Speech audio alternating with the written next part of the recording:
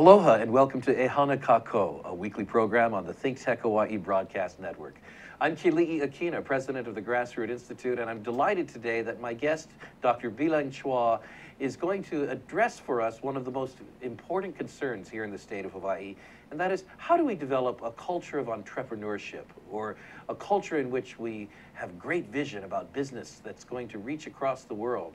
That's not only important for our economy, it's important for our children and the kind of future that they'll have in the 21st century and beyond. Leng Chua has been an academic who has studied the subject matter of entrepreneurship. She has a strong teaching career and has started entrepreneurial centers in the Chinese University of Hong Kong, at Hawaii Pacific University, and elsewhere. And I'm delighted today that we are able to talk to her in her capacity as the executive director of one of the original business accelerators here in Hawaii called HiBEAM. That's H-I with a small I, and then beam. I'll let her tell you what it means. But let's talk with Leng, learn a little bit more about entrepreneurship, and see how we can apply some principles that work across the world here in the state of Hawaii. Leng, welcome to the program. Thank you. I'm so pleased to be here. Well, I'm delighted. I always enjoy when we meet and talk. Sometimes it's not even planned. We've met overseas just by accident. That's right. And you do quite a bit of travel, don't you? Yes, I do. I always plan to go back to Asia at least twice a year, and each time for a substantial amount of time, so that I can meet all the people that I know and to meet new people, so that I can maintain the linkages and build new linkages between Hawaii and Hong Kong and Singapore. Absolutely, and that's an important subject matter between you and me. We've talked often about the bridge between Hawaii and Singapore and Hong Kong, and you've been working at it. Actually, you're a citizen of Singapore, aren't you? Yes, I am. But you worked for a long time in Hong Kong. Right. I lived and worked in Hong Kong for about 18 years before moving here in 2007. So I'm also a permanent resident of Hong Kong. And you're here in the United States leading one of the important institutions here in Hawaii, HiBEAM. Tell us a quick bit about HiBEAM. All right. HiBEAM stands for Hawaii Business Entrepreneur Acceleration Mentors. Like you said, it was one of Hawaii's earliest accelerators. And we have a very simple mission, and that is to help Hawaii build an entrepreneurial environment or an ecosystem so that technology entrepreneurs can flourish. So you're talking about all the elements when you say ecosystem that go into helping entrepreneurs flourish, everything from the funding to the infrastructure to the technology, whether we even have internet access, everything. Right, yes. So what we are good at is, because of the composition of our board members and our mentors, is that we have the ability to mentor organizations or mentor entrepreneurs and get them to further rounds of funding, because one of the criteria is that they would have to raise their first round of funding. And by the time they come to HiBEAM, they would have, they're kind of ambulatory, which means that they have hands and legs, but they still need a lot of advice and guidance and insights into how to build this company and to grow.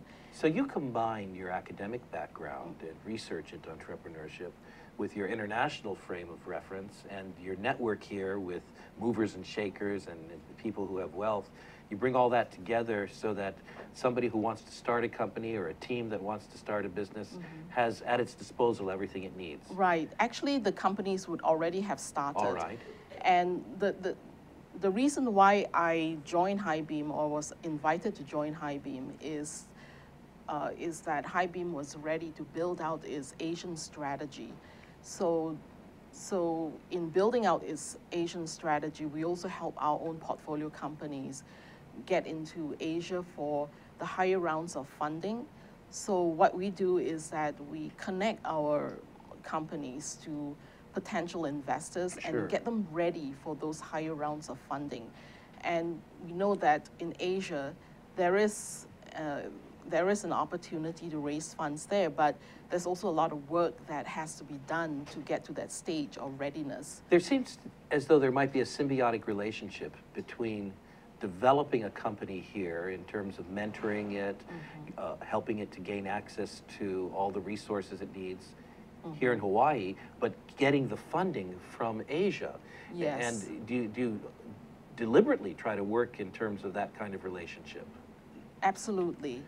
And which is why in a way, when I go to Asia, I do talk to the people there about the companies that are in Hawaii, the technology companies, their products, and their innovative prototypes that would be ready for the Asian market. Sure. But only if their market is in Asia, that would make a lot of sense. If their market is in Europe, Asian investors may be interested, but the likelihood of them being interested would be higher if you are poised, let's say, for the Asian market or the China market. So you're working with individual companies and helping them to be attractive to that funding that will come from Asia. Now let's go up a scale a little bit. Instead of the micro scale of those particular companies, think about the economic picture here in Hawaii. How are we doing in terms of being a business bridge in the Pacific to Asia? As a state, how are we doing? Right. If you look at what the government is doing, I think they are doing what they are on the right track. So, for example, we have DBED. Department of Business and Economic Development and Correct. Tourism. Yes, and within DBED there is the Hawaii Strategic Development Corporation. All right. And that is and they have a mission and a mandate to kind of help Hawaii build out its entrepreneurship environment as well.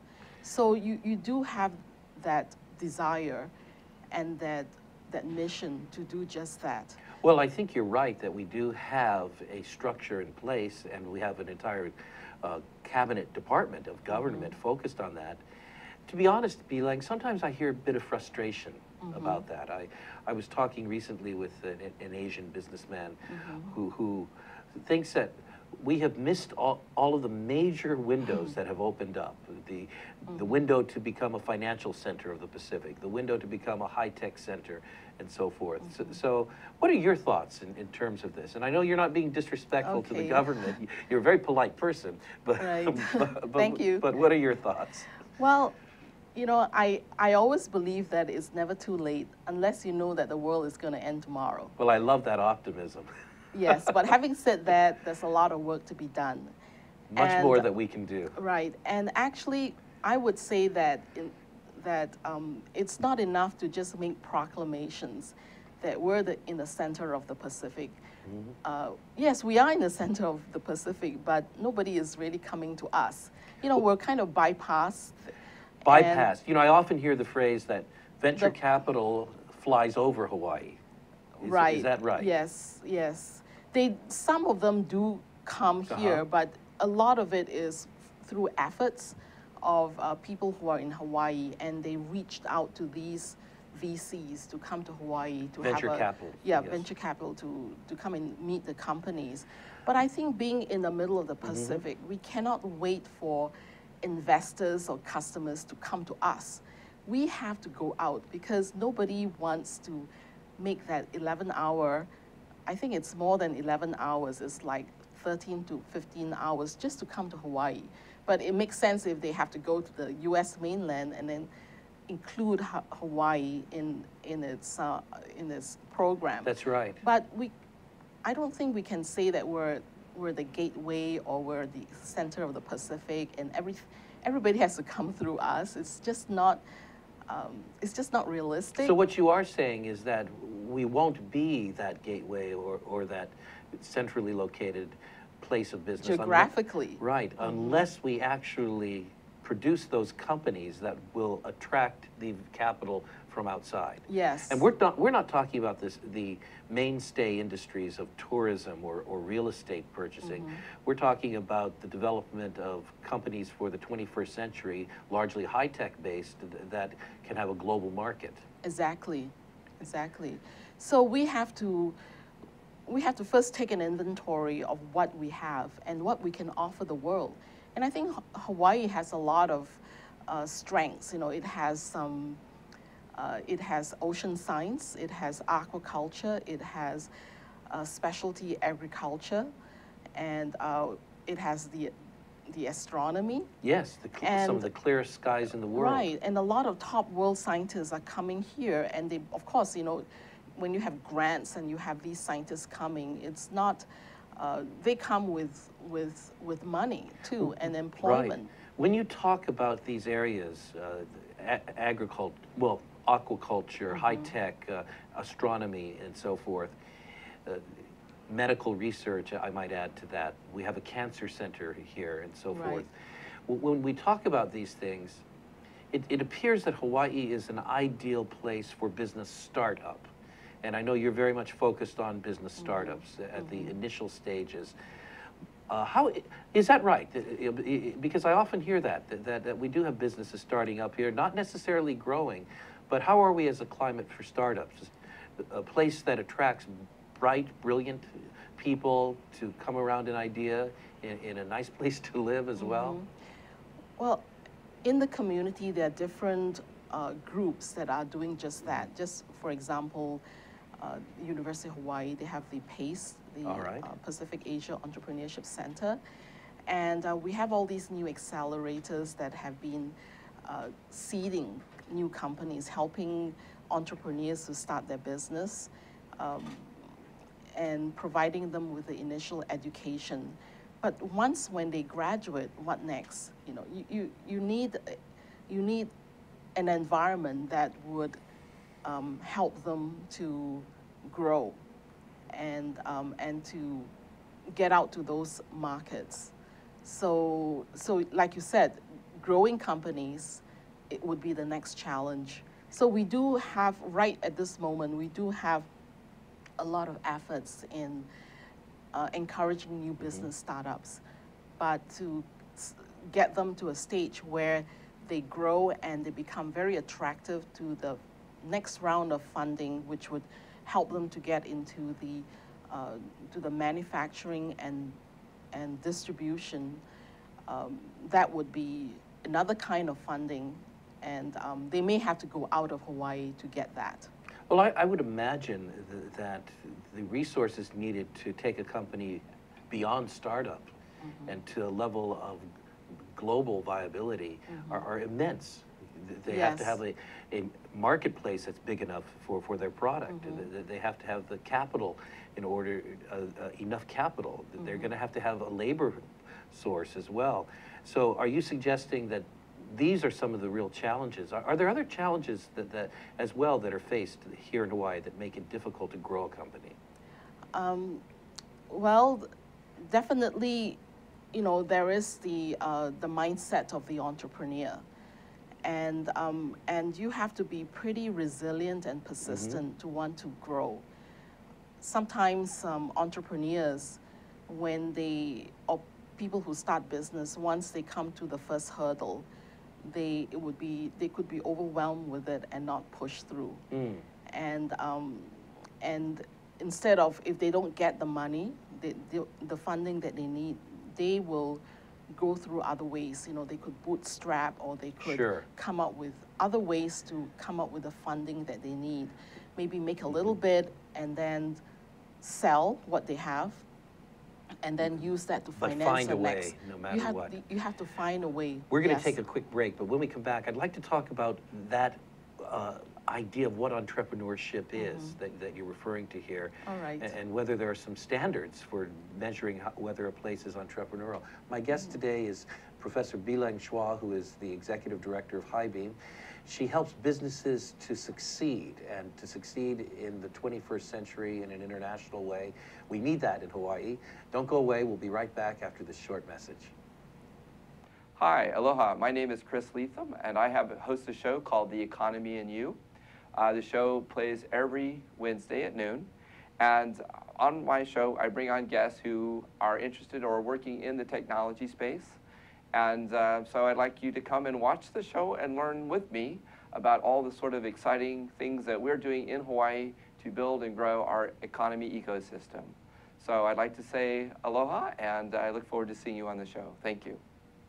Aloha, Yappers. This is your host, Kingsley, for the Yap Show. Every Friday, 3 p.m. to 4 p.m. Eastern Time. You can catch us here live ThinkTech Hawaii, and then later on we upload to our YouTube channel. We talk about youth issues, policies, youth programs, and how to transition yourself into adulthood. But this was like a sign, I guess. Hey, Mike's like, hey, Right. now's your chance to go back to school, which I'm doing. Catch us here again live, 3 p.m. to 4 p.m. Hawaii Standard Time. Aloha.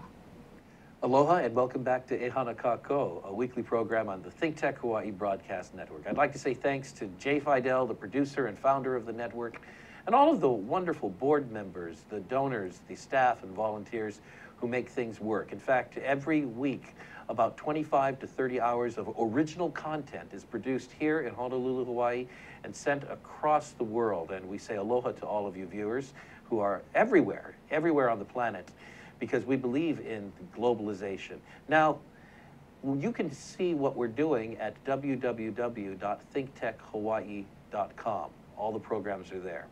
We're back today with Leng Chua talking about entrepreneurship. She's the executive director of HiBEAM Hawaii. Leng, you have studied entrepreneurship all your life, and in answer to my question in the first segment as to what Hawaii needs, you said there has to be an entrepreneurial mindset. Tell me more about that. Well, an entrepreneurial mindset is needed to be able to have an idea or to be problem-oriented, not to be afraid of problems, because with every problem there's a solution, and that solution is an opportunity could be an opportunity for a business, or even an opportunity to solve a social problem. So I would say that entrepreneurial mindset is not just for starting businesses, it's just to undertake a venture. It could be even like a project. You can also apply the entrepreneurial process to a project. It's having a vision and bringing it to life, making it happen. Well, you know, you talk about this entrepreneurship, and frankly, what I see in the modern history of Hawaii, going back to the 18th century and the 19th century, is there have been a large number of people who've come to Hawaii, Chinese, the Filipinos, all ethnic groups, who have worked very hard and taken the opportunity to start businesses, and many of them have succeeded. So entrepreneurship seems to be part of our cultural fabric.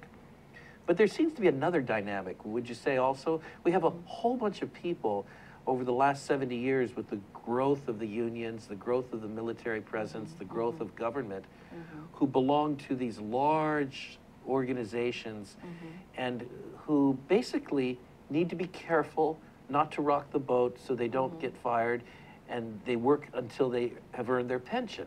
And I'm not saying there's anything wrong with that, but that seems to be a dynamic that's very different from entrepreneurial mindset. That's right. The entrepreneurial growth or the experience of any country will evolve through the time. So I would say that the early immigrants were very entrepreneurial because they left everything to took a lot of physical risk, and they were separated from their families to come to a new land. And you need that kind of mindset to take that kind of action. But I would say that even when they started businesses in those days, in those early years, they did it out of necessity because there were no jobs, right? I mean, there were no large companies to employ them. So if they had to start a business, it would be out of need to do that. And their lives would probably have been very hard. And in addition to running a business, they would also have to take care of their families. So what do you do when you tell your children, I mean, you want them to get a good education, and if they have any desire to start a business, you would say, oh no, life is too hard as a business. Study hard and work for a company. Well, that's very interesting, because I know so many stories where the mother or the father would not be able to quite make it in the plantation, so they would start to do entrepreneurship, a business on the side, whether it was food or whether it was laundry, and they'd save money and they'd start this business, but they'd end up teaching their children to be part of the system, to get good jobs and stay in those good jobs, or to get education that would give them professions. And then that entrepreneurial spirit seems to disappear after a few generations. Yeah, they become professionals and they become very good at that. And that's because, so the cultural norms, the cultural values would be very important in cultivating or sustaining that entrepreneurial mindset. And I'm not saying that this is just the Hawaii experience. I would say that even in other countries, you know, Asian countries, like Hong Kong and Singapore, they also had this similar experience where the early entrepreneurs were out of necessity, and they just wanted to educate their children so that children will be employed and have a steady income and would not suffer as they did. So what I think I hear you saying is this, that as commendable as entrepreneurship out of necessity is, it doesn't necessarily create an entrepreneurial culture, because once people have those needs met and are able to provide for their children, they want them to be able to be stable and secure. So then the entrepreneurship and the risk factor goes away.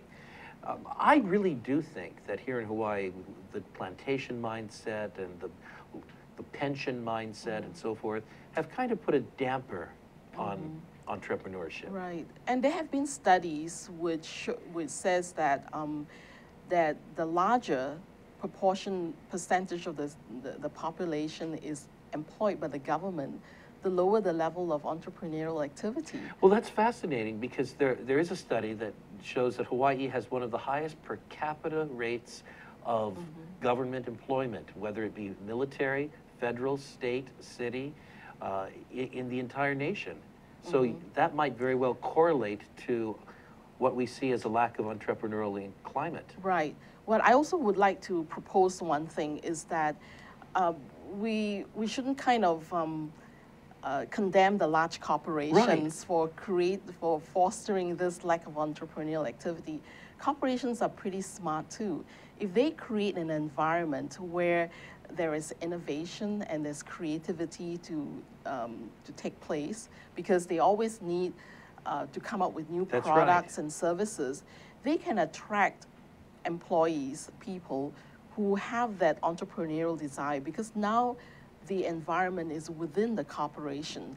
So they're sucking in all the entrepreneurial talent that is out there.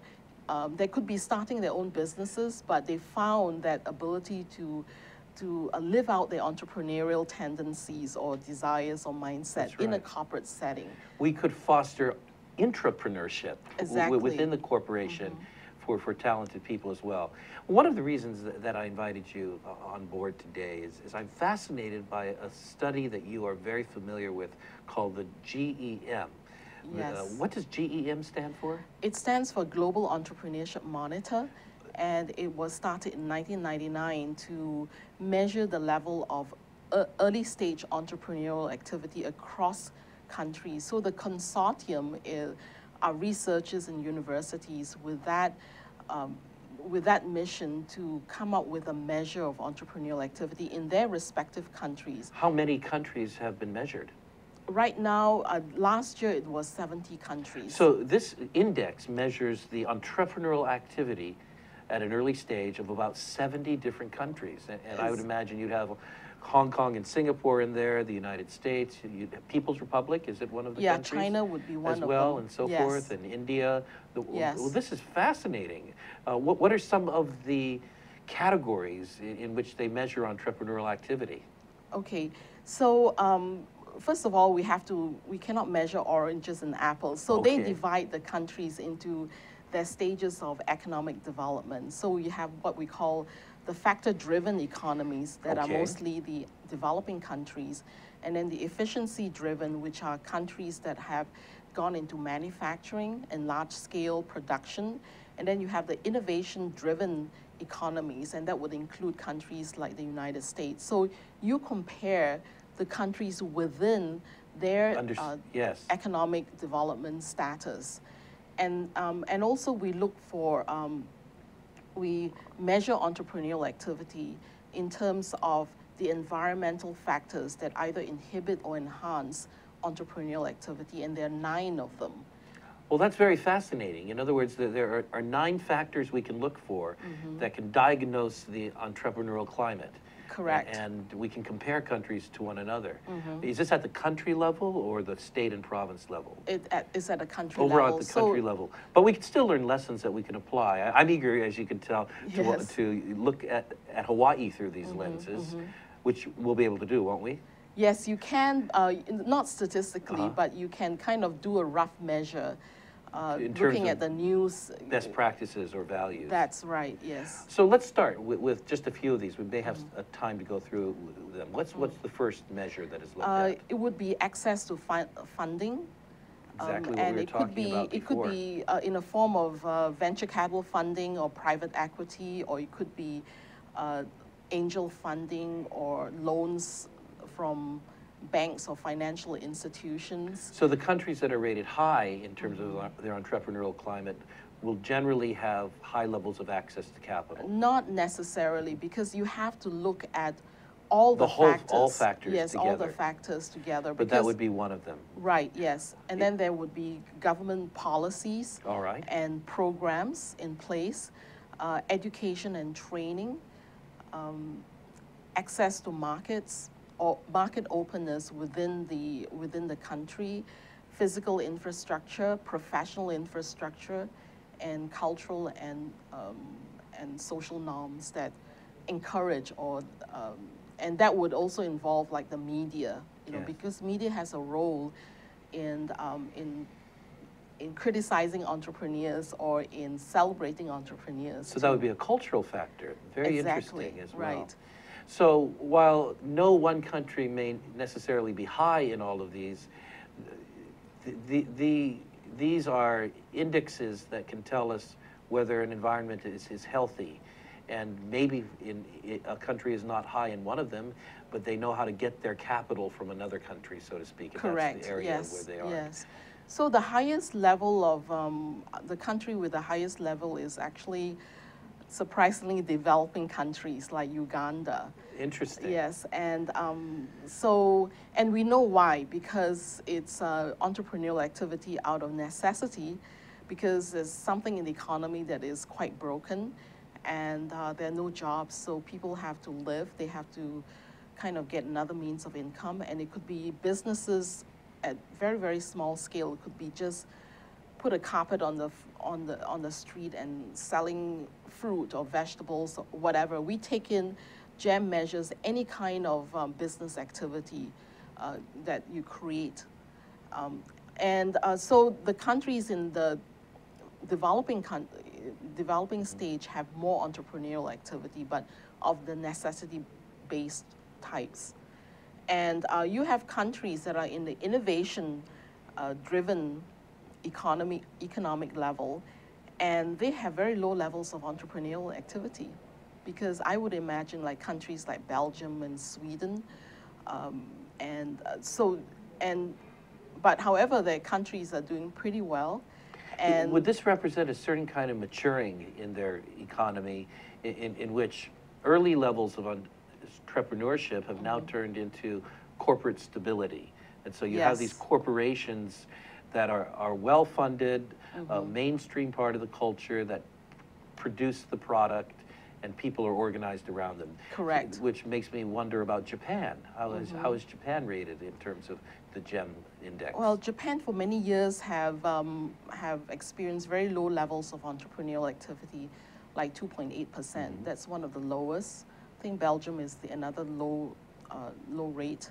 So, but they are. I'm not sure, but they say that there are cultural norms which support some, the youth or people to work in large companies rather than start their own businesses. And also, I think Japan is at the stage where there's an aging population, and they're at the stage where they're trying to conserve their finances rather than invest in risky entrepreneurs. So there isn't that kind of a desire to invest in new companies amongst the population. Sure. Well, what I find fascinating is that we now have a global index by which we can measure the entrepreneurship of different countries. So we don't just have to say, of course, Singapore or Hong Kong are going to be entrepreneurial and this other country isn't. What I'd like to do when we come back is apply some of those categories to our analysis of Hawaii. Okay. Sound good? Yeah, sounds great. Great. My guest, Leng Chua, and I are going to talk about how entrepreneurial Hawaii is when we return right after this brief message. Please don't go away. We've got a lot coming up. Hi, I'm your host on ThinkTech Asia, Bill Sharp. I look forward to you joining us each Monday between 4 and 5 o'clock when we film right here in our studio in downtown Honolulu. The show, ThinkTech Asia, focuses on contemporary events in Asia. And by Asia, we mean anything from Hawaii, south to Australia and New Zealand, west to Pakistan, and as far north as the Russian Far East. Clearly, this is one of the most economically dynamic centers of the world, and we bring you up to date on what's going on in a whole host of countries in this very vital region. We look forward to seeing you. Aloha. Aloha. Welcome back to our final segment of E Hana Kako this week. E Hana Kako means let's work together. It's kind of like that ancient Hawaiian or old Hawaiian phrase, E Pule Kako, let's pray together. At the Grassroots Institute, we like to say, let's work together, because the alternative is not acceptable. That is, let's not work together. No, that doesn't work. And one of the things we want to do at the Grassroots Institute is unite Hawaii's people to work together for a better government, economy, and society. And that's why I like Leng Chua, because that's exactly what she's doing. She's helping to find solutions, and I love her optimism. She's the executive director of HiBEAM, helping companies and helping our state to really move forward. Well, Leng, I do like your optimism. I like to think of Hawaii as having the potential and the possibility. And so now we've got a criterion by which we can develop Hawaii, the GEM index. Let's talk about that first criterion. I think if I recall, it is access to capital. That's How right. are we doing in Hawaii in terms of access to capital for entrepreneurship? Okay. I think in terms of early stage business ventures, there is capital there, because we do have a angels community. When you say angels, you mean Angel people like investi- Omidyar or people like wealthy individuals who spend part of their time here? No, it's actually residents of Hawaii with surplus capital. That's right, You know, because their not their- home value has appreciated so much during the years, and their pension funds, so they've got all of this capital. Yes, they and it's not the value of their homes. It's any kind of wealth that have been built up other than just what their home, their real estate is. So money is available. So when you say for early stage. angels here for early stage startup, we're talking about what level of money in a typical startup? About how much? I would say that if a company needs to kind of build a prototype, and they need that, and they've done all the research which shows that there is a market value to it, they would approach the angel community, and the funds are not very big. It's like maybe 25,000 minimum per investor. If you grew up in Manoa, that could be your parents. I mean, which is not necessarily a Yes. huge amount of money. So that helps with startup, that startups don't require massive amounts of fund. Correct, They yes. just require enough to get prototypes off the ground and so forth. That's right. They've proven, or they've convinced themselves and the potential investor that there is a market for what they are building. So that's good in Hawaii, but Yes. you seem to be hesitant about the next stage. Yeah. Then when they get into the growth stage where they need more capital, they may be able to get something, but if you need to get more, you may have to look outside Hawaii, and of course, you know, it's believed that there is a lot of that in Asia, but you would have to kind of restructure your business model or your commercialization model. What would make a business that incubates in Hawaii attractive to Asian investors? Well, they have to prove or show that there is a market in Asia for their product or their Okay, the service. market is one thing. Right, yes. And to get yourself to that stage, you really have to get out of Hawaii and see the market. You cannot kind of determine that market right. by just going through the internet and doing a research there. You have to just go out and see. So that kind of mindset, you know, just like the early ancestors that came here. Right. Now the they voyaging have, mindset. That's right. Now they have to go and go into these places and see for themselves and talk to people who are going to be your potential customers or your potential partners or investors, to meet them. And I think there might be some kind of competitive advantage for those who are in Hawaii, because our culture opens us up to people of multiple Asian cultures in particular, which I think makes it easier to carry on the relationship and the discourse as we go to Asia. Yes, the ethnic affiliation would be there. But let me say that not all people from Hawaii speaks the language of those countries, even though their family way back came from these communities. And of course, you know, you've got the American mindset as well, and you would have to work specially hard to understand the consumer that is in Asia. So that kind of investment in time and resources to go out there and meet people is really important, and you have to make that kind of effort to do so. And I'm not sure if, and I hope that people here would want to do that, would have the curiosity and that desire to spend time meeting the people over there. But fortunately, there are expatriate people from Hawaii living in those countries, and that's a very important resource to tap to. So that's our network, or what we may say in China is guanxi. Yes, people from Hawaii, people who have lived in Hawaii, or who are from Hawaii but now living and working in those countries. In fact, they have been part of my network as well. Is that whenever I go to these places, I like to meet people who have studied in Hawaii or who have lived in Hawaii. Now, the second area would be government. And when I think of government as being a factor in determining an entrepreneurial climate, we think of things that could be positive and things that are regulatory. Positive meaning tax credits or programs sponsored by the government to help raise capital, and then regulation being the rules. And both of them play a role. How are we doing in Hawaii in terms of the government role in developing entrepreneurship? Right. I think the government has the right vision. You know, they've got this growth, Hawaii Growth Initiative, which is doing what we want them to do, which is to build out this environment that would be conducive for entrepreneurship. But also, there's a lot of work to be done in terms of like physical infrastructure, one simple example would be broadband.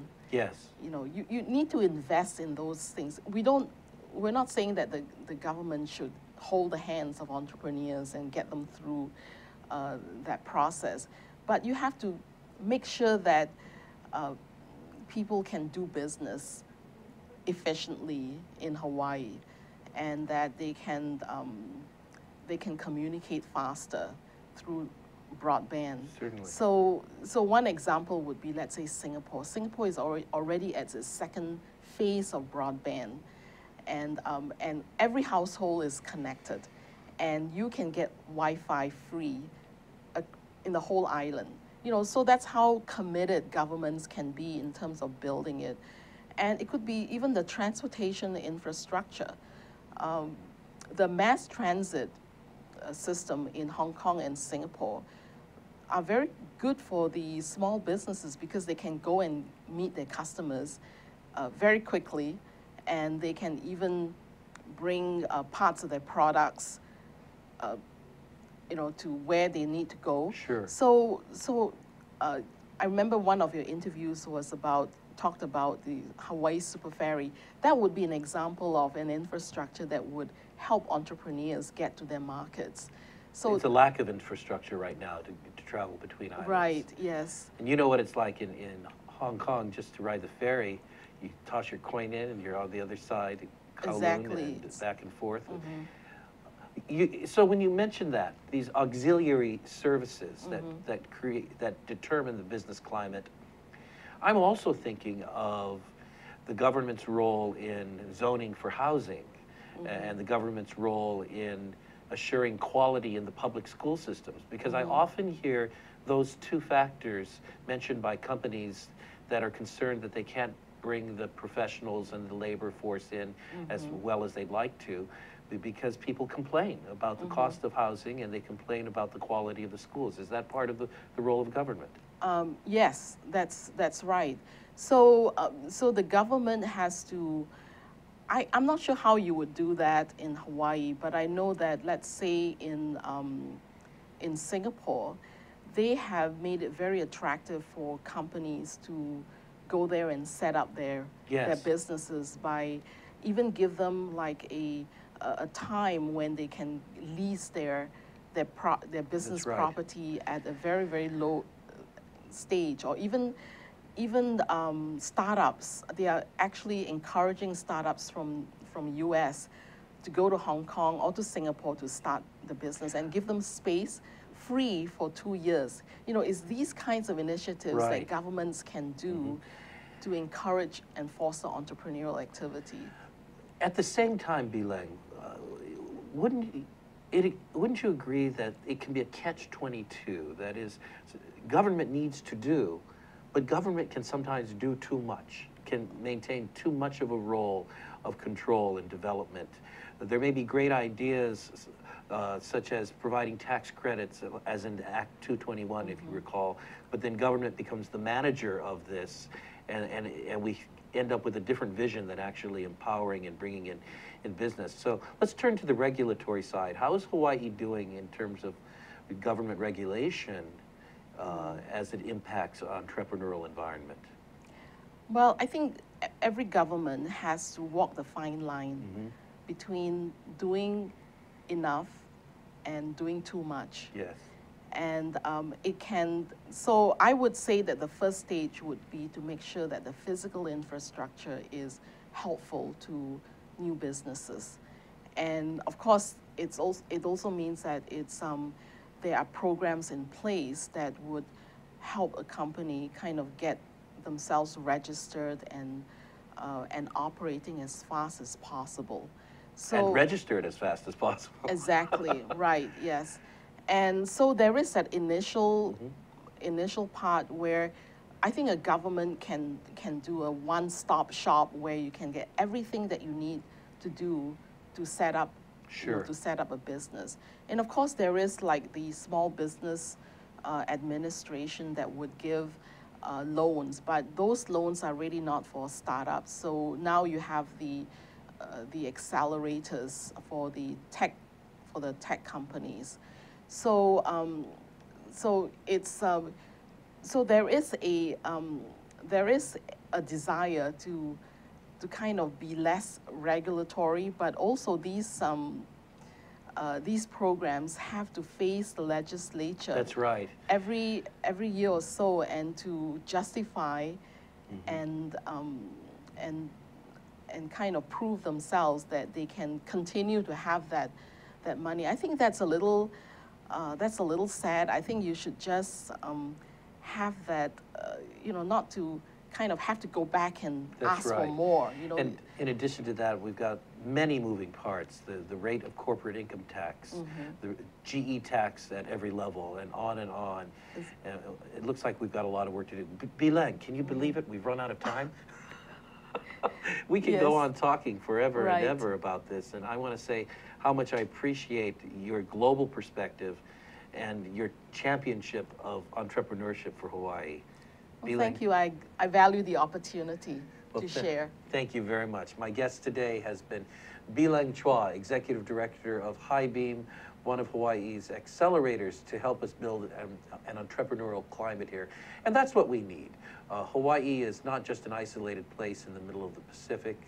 Our future, the future of our children, it depends greatly upon our ability to build an entrepreneurial climate, one which spans the world in every market, in every way we possibly can. I'm Keli'i Akina with the Grassroots Institute. This is Ehana Kako. Let's work together on the ThinkTech Hawaii Broadcast Network. Until next week, aloha.